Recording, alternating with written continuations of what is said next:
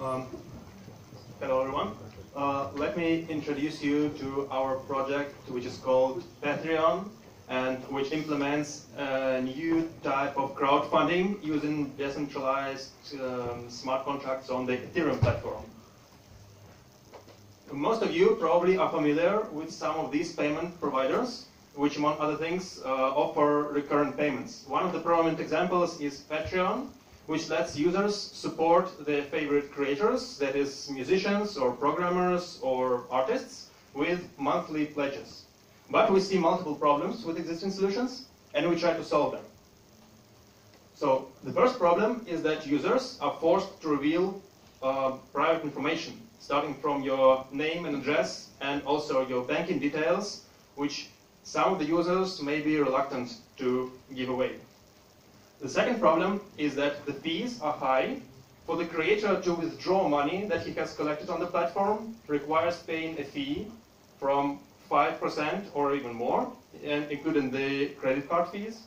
And the third problem is that the creator has to trust the platform, the creator has to trust that he will receive the money at the end of the day.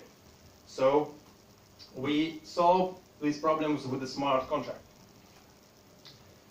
Privacy of users is preserved because the only thing that's required is Ethereum address and some coins, and the user can support favorite artist, favorite creator. The fees are low. There are no fees except for usual Ethereum transaction costs, and that costs on the order of a couple of US cents, which is much less than existing solutions. And we use the trustless execution by the Ethereum network. That means that only the creator and the supporter can withdraw money according to the rules predefined in the source code. So everybody can look at it, everybody can see that nobody can run away with the money. So imagine Alice, she deposits some coins into the smart contract, and every month Bob, the musician, and Charlie, the programmer, receive a pledge. But then, after some time, Charlie decides to become lazy and does nothing, and Alice cancels her pledge to Charlie, but continues to support Bob. So, and now it's time for demonstration of our possible user interface. So imagine Alice, she has a balance of $100. She already supports Bob here, and she also wants now to support Charlie. And she adds Charlie to the list of creators she supports. So now Charlie knows that he will receive $5 next month. So some time passes. Charlie received $15, and then he became lazy, and Alice decided to cancel her pledge. So she canceled her pledge. Charlie doesn't expect any money to be received next month, but he can withdraw $15 that he earned in the previous month.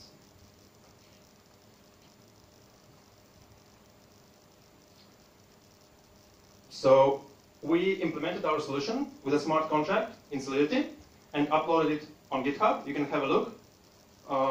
So that's basically it. Thank you. Thank you.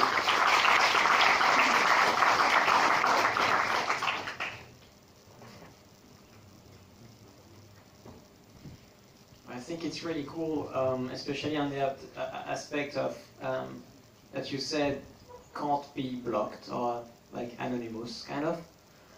How do you do anonymity on? Also, I have like 2 or 3 questions at the same time. How do you do anonymity on Ethereum? We all know that Ethereum is not a real blockchain because it's not censorship resistant, as the DAO showed. So how do you make sure the funds are still available? So yeah, privacy, and how do you make sure the funds can't be locked? Okay, we don't implement any additional privacy preserving features. We just based on the assumption that user is not required to provide any additional information except for the Ethereum address. And what you said about the censorship resistant and all the stuff. So we implemented our contract in Solidity, and it can be as well deployed on the Ethereum Classic blockchain as well as on the Ethereum blockchain. So you can choose. Yay.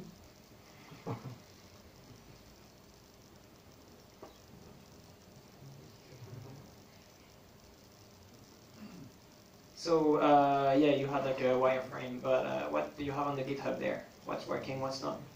We have a complete smart contract in Solidity that does the basic features, like as a supporter, you can deposit some Ether, you can create a pledge, so you can say, I'm gonna, for the next, say, 6 months, every month, I pledge to this address that amount of money, and then anytime a supporter can withdraw the remaining amount, and the creator can withdraw the amount that had been paid so far.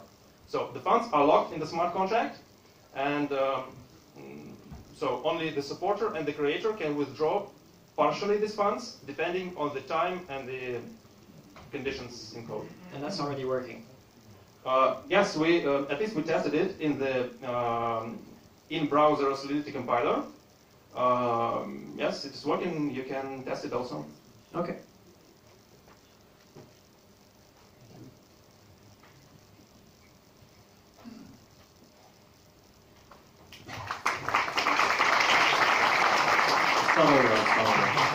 Just a bonus question. What will you do if you win the first cash prize?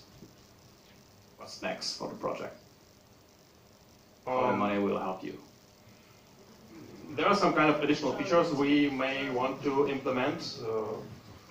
We'll think about that. Can you tell us which are those features?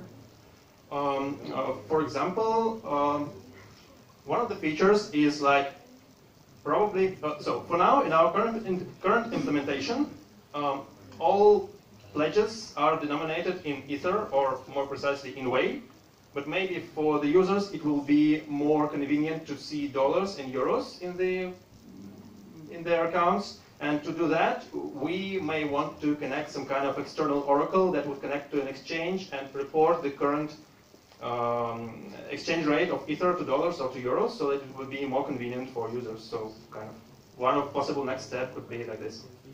Do you have any plan to spread your product? Did you contact a YouTuber or some kind of guys? Not yet, but Are you in touch? as the first step for making our project more public, we uploaded the code to GitHub. So it's like step number one. Then, yeah. There's a lot of projects who release the code on GitHub and nothing happened after. So how the money could help you kickstart? At least we can write that we are the winners of the hackathon. That also adds to our publicity. So maybe you'll post on Twitter. That's not something about enough. us. That's not my question, and that's not enough. Are you in touch with people who produce content? Not yet, but we will. Okay, thank you. Thank you.